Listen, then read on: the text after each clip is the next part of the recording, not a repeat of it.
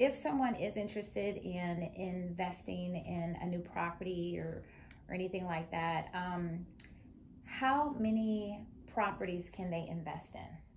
Like, how many times can they invest? So I'm just an individual Tish. Yeah. I own my single family home. Okay. And I want to make my first investment, in this investment property.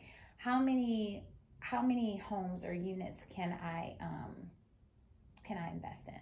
Yeah. So per unit, Mm-hmm.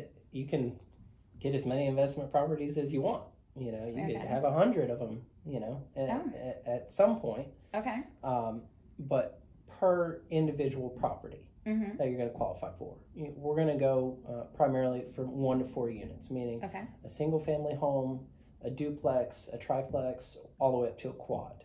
Okay. No hotels, no motels, stuff really like that. Not yet. Not yet.